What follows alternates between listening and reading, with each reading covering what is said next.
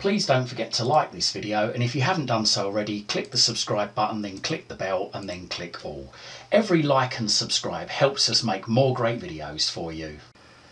This guide shows you how to copy files from a CD or a DVD directly to a USB drive, such as a flash drive or a hard drive. So all you need to do is open any yellow folder that you can see. If you haven't got a yellow folder, then what you can do is you can click on the start button if you're using Windows 10.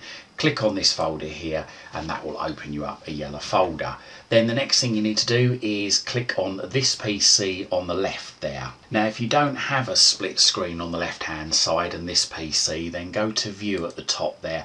Click on the little arrow just beside navigation pane and then click on navigation pane just below it, and there you go. You should then see this PC somewhere down the left hand side here. Once you've seen that, click on it and there we go. You should see devices and drivers just down there. If that isn't showing with anything below it, then click on the little arrow just to the left of devices and drivers, and there you go. You should see your CD drive and at least your local disk. So next thing we need to do is we need to put our CD or DVD in the drive.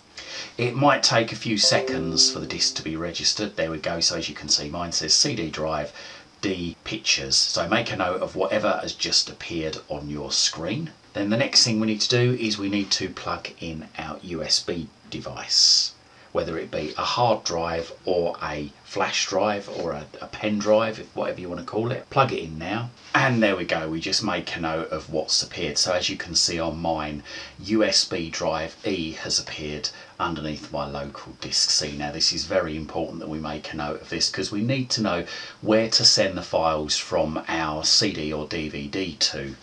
So let's just go into the CD. So let's just move our mouse over the CD drive, click on the right mouse button and then click on open in a new window. Doesn't matter if you click the left or right there. And these are all my files that I've got in the CD or DVD, and I want to copy these, like I say, to my USB drive. So all I do is I just highlight all these files here. Now I can do that just by dragging a box over the files by holding down the left mouse button on the mouse and then letting go, or I can click on the first file or folder that I want to copy, hold down the CTRL key, which is the key that's on your keyboard. It's the bottom row of keys, the one nearest to the left, and just keep that held down and just select the files that you want to copy and then let go of the CTRL key.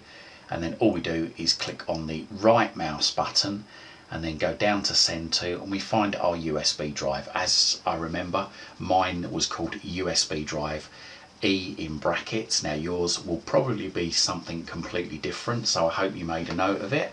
So move your mouse over whatever yours is and then left click once, and then hopefully, there you go, it's now copying the files across to the USB drive. Now this bit might take a bit of time, just depends on how many files you've got to go across, and if there's not enough room, then Windows will tell you at this stage and you'll have to get a bigger drive.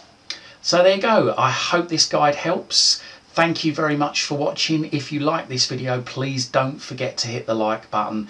If you haven't done so already, please click the subscribe button to find out about new videos that I'm releasing. And also, if you think your friends or colleagues might benefit from this video, don't forget to share it on your social media timelines.